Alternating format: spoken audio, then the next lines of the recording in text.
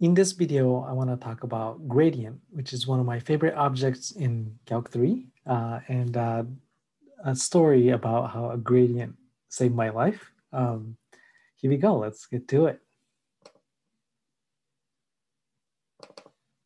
Okay, so gradient has one of the coolest symbols in mathematics.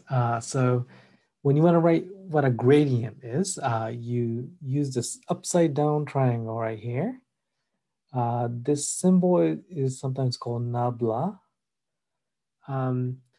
Unlike a lot of mathematics notation, a lot of times it's a Greek letter, right? So nabla looks like it might be a Greek letter, but it's not.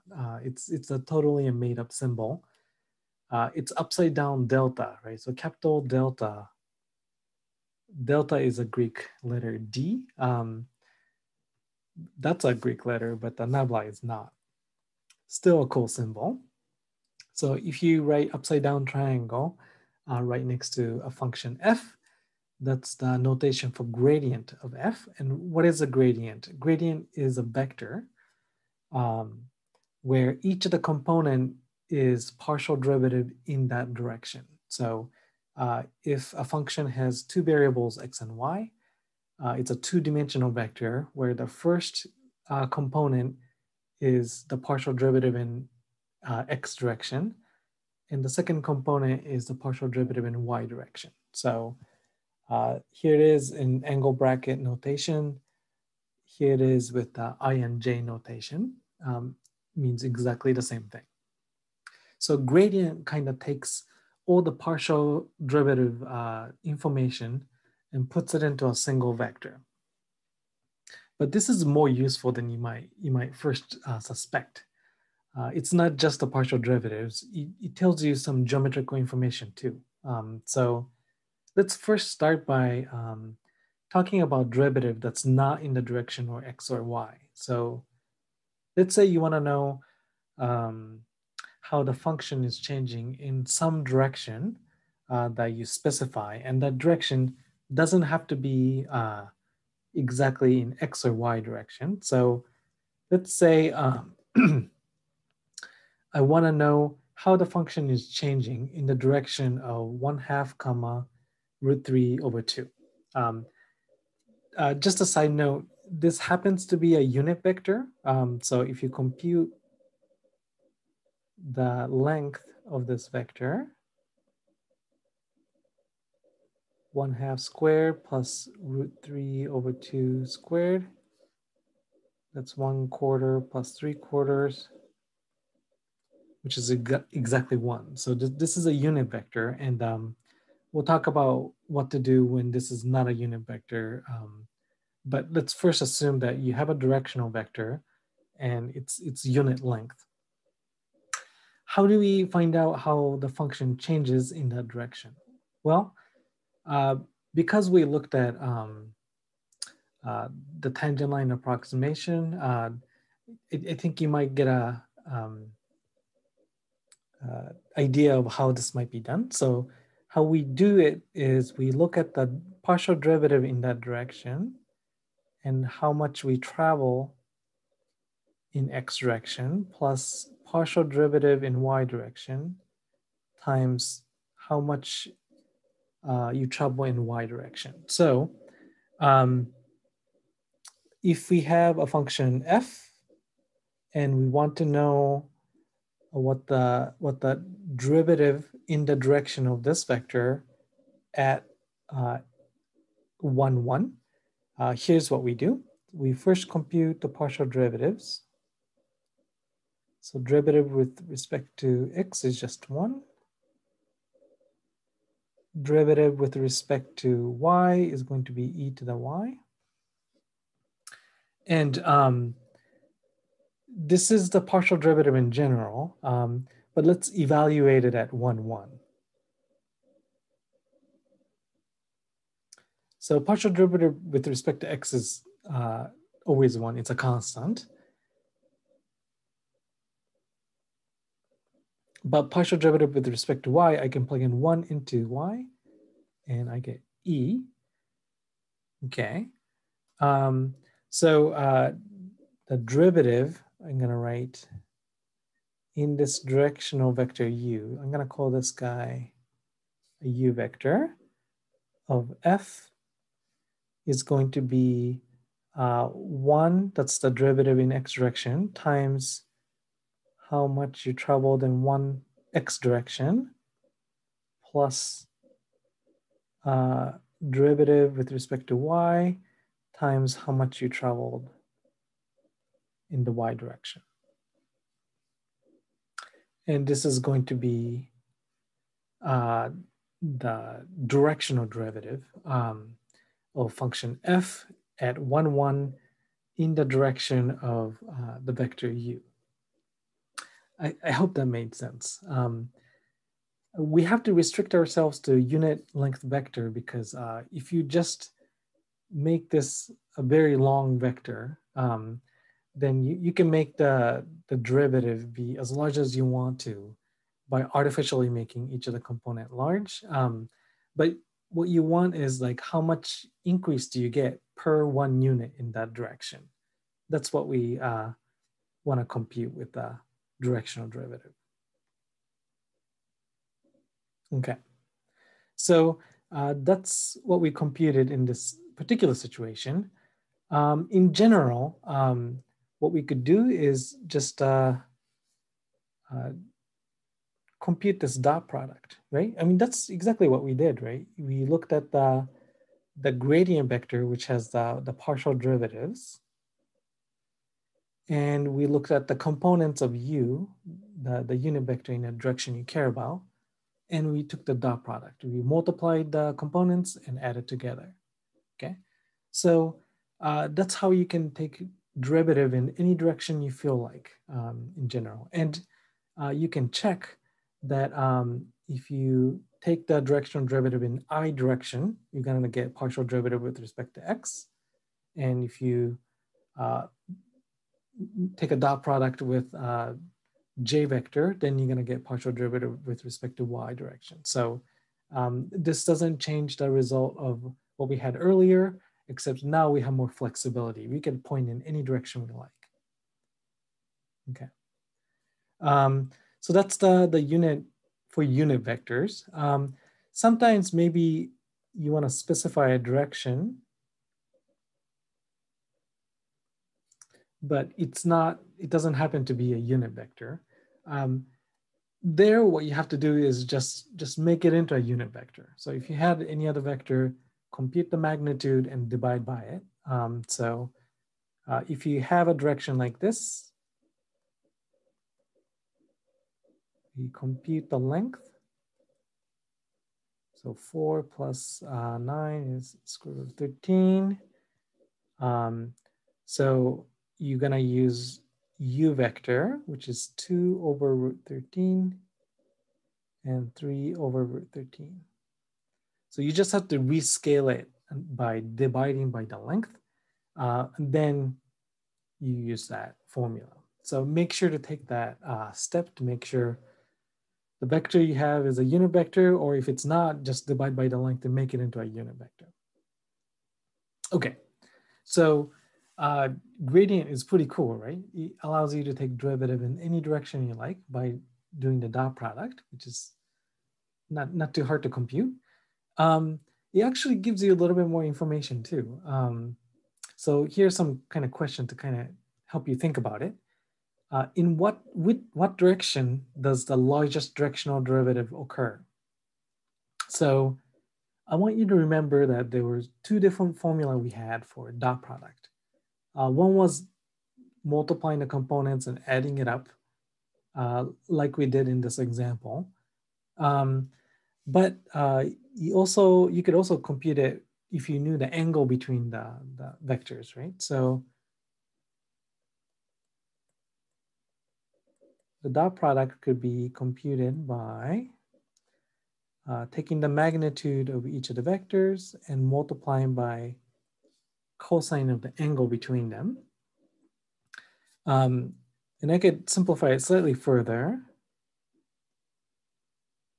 The dot product, the directional vector u has length 1. It has to be a unit vector. So magnitude of unit vector is just 1. okay? So directional vector is always the magnitude of the gradient itself times cosine of the angle between the gradient vector and the directional vector. But we know that cosine is always stuck between -1 and 1, right? And cosine is equal to 1 when the angle is 0. So this means that if you want to maximize, if you want the largest possible directional derivative, you want the angle to be 0. So gradient is pointing in the direction with the maximum increase of the function. So that's a fact that you should know. Gradient nabla f points towards maximum increase. Or maximum increase, or the largest derivative direction. That's what I mean by that. And also, the magnitude of the gradient itself tells you what is the maximum derivative. So if you just care about how steep could the derivative get, what's the largest slope you can get from that function on that surface, then the largest slope is the magnitude of the gradient itself.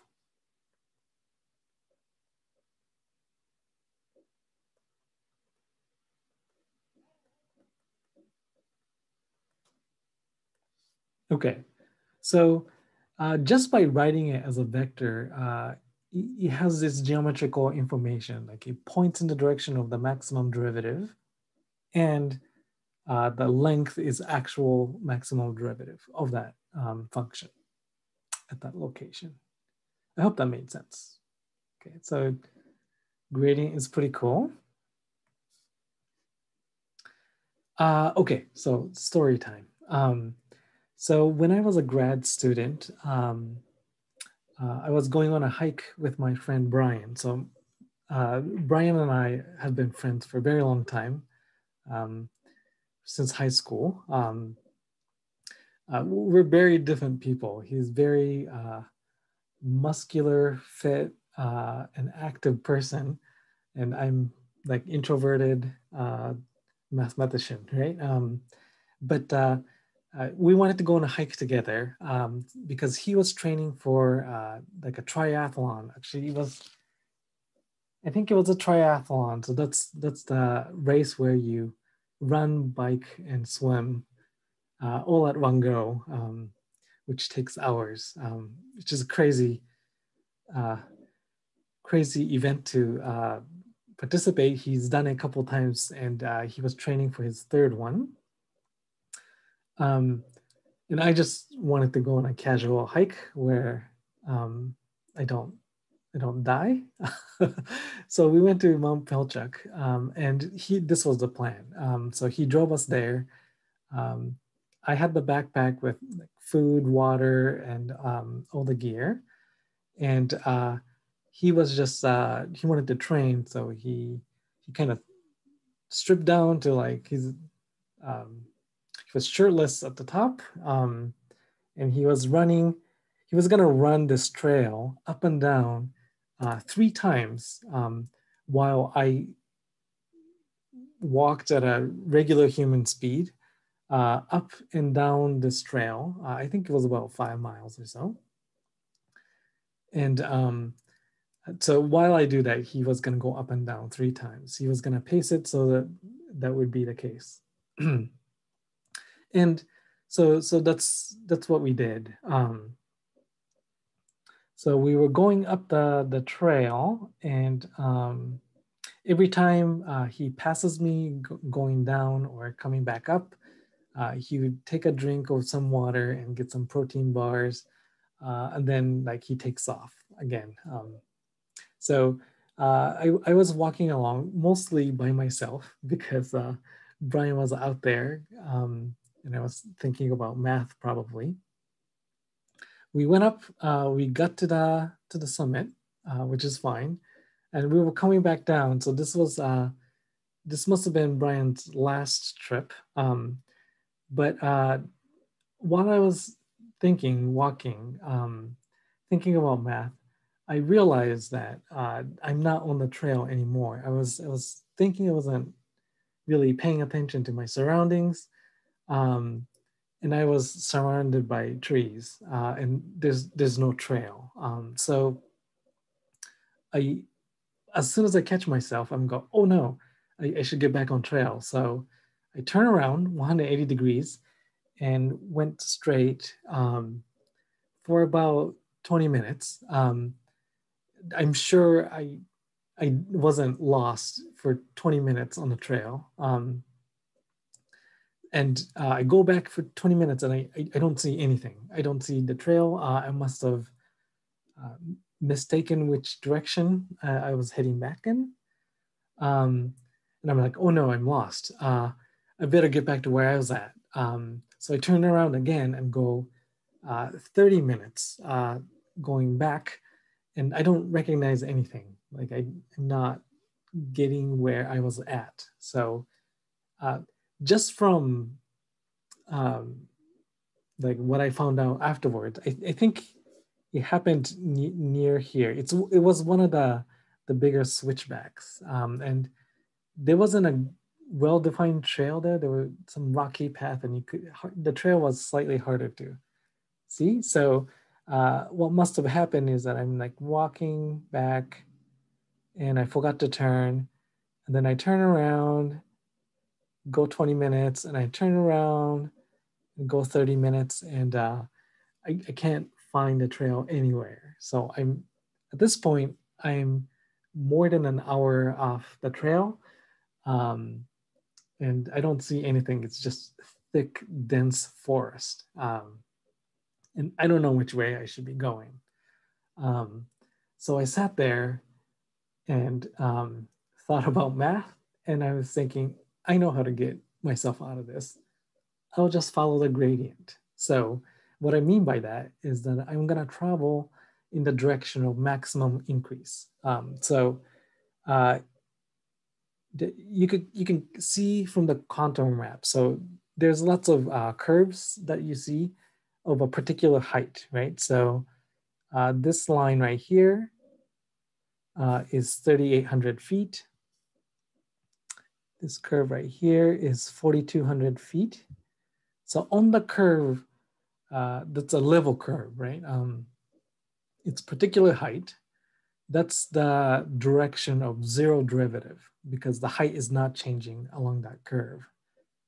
Gradient is perpendicular to that. So it's always pointing towards the highest increase slope at a particular point. So for example, if I'm standing right there, the zero derivative direction is that way.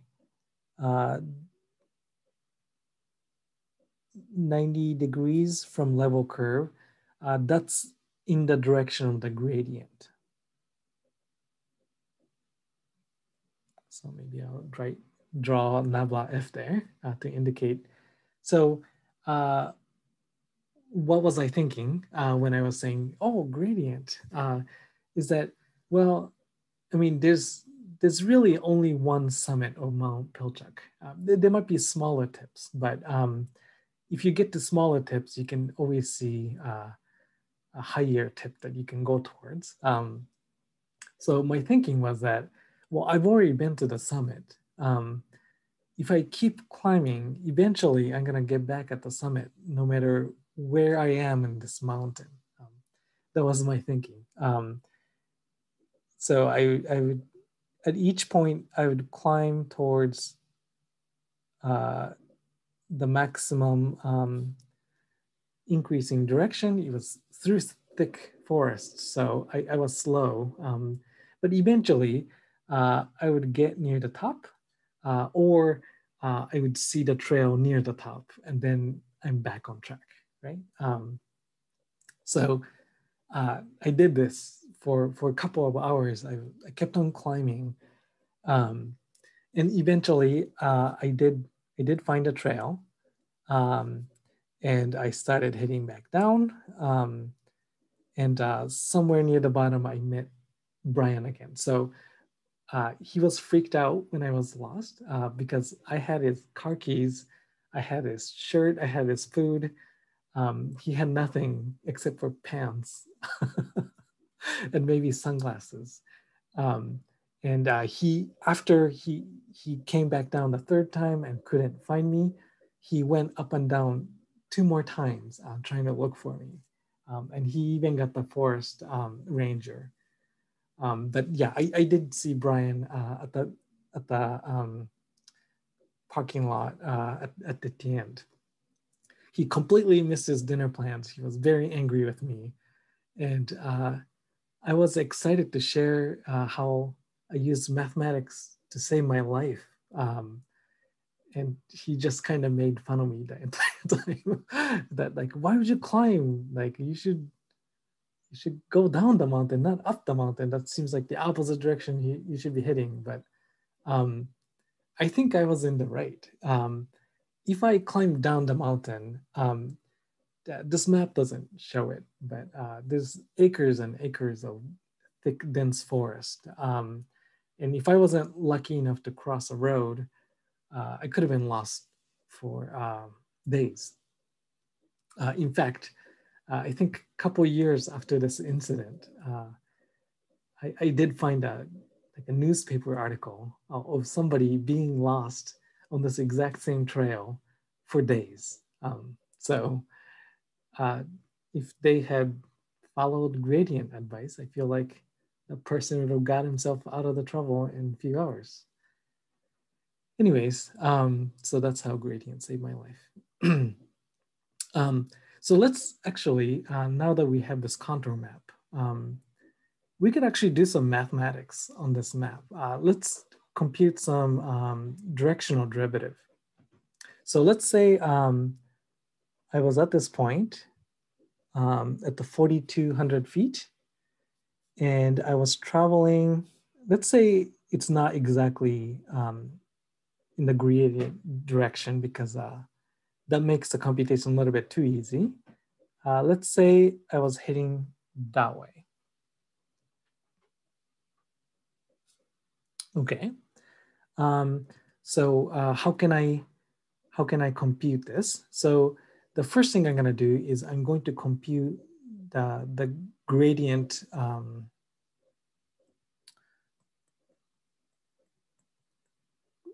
magnitude.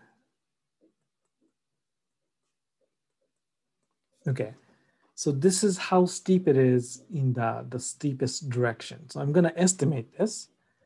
So I'm out here, and if I travel in perpendicular direction, the next dark line here, I believe this is at 4,400 feet. So I think every dark line is 200 feet. This was 4,000 feet. And this is 3,800 feet. Okay. So if I travel in this direction, about that distance, I climbed 200 feet.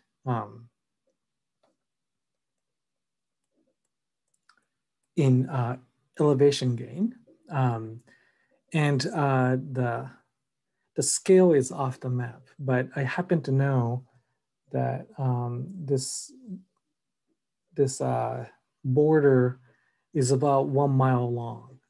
So almost exactly 1 mile long. So let's see.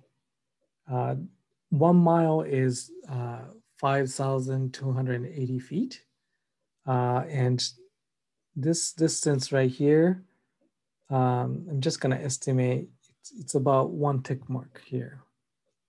So it's 1, 2, 3, 4, 5, 6, 7, 8. This is 1/8 of a mile. Okay, so what is this saying? So I had an elevation gain of 200 feet, when I traveled horizontally by about 1/8 of a mile.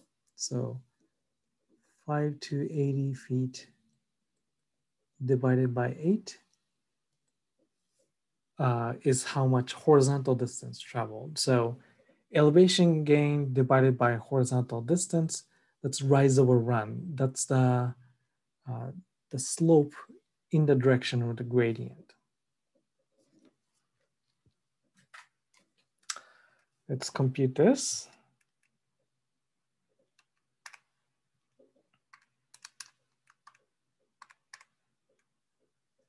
Okay, and roughly speaking, this is 0.303 feet of elevation gain per 1 foot traveled. So yeah, like a 30% increase. Okay, so that's how steep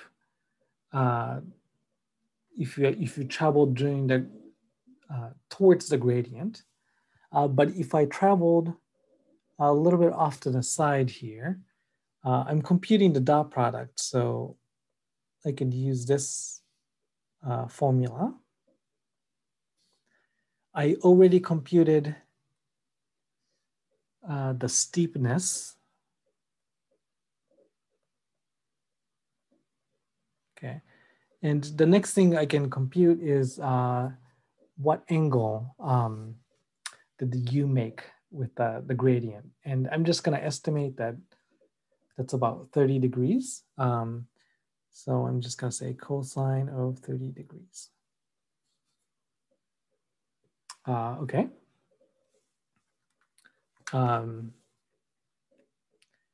So let's make sure I'm on degree mode. So 0.303 times cosine of 30 degrees is roughly 0.2624. So that is the derivative or the steepness of the hill. If you're at this point traveling in direction of U. Sorry, this map got really messy. But yeah, you can look at these contour maps and estimate steepness using this method. Okay, I think this would be a good place to stop. I hope you enjoyed your story. And actually, I have one more thing I want to share. Yeah, that's the summit at Mount Pelchak. There's like a little hut there. It's beautiful, right? Anyways, I'll see you later.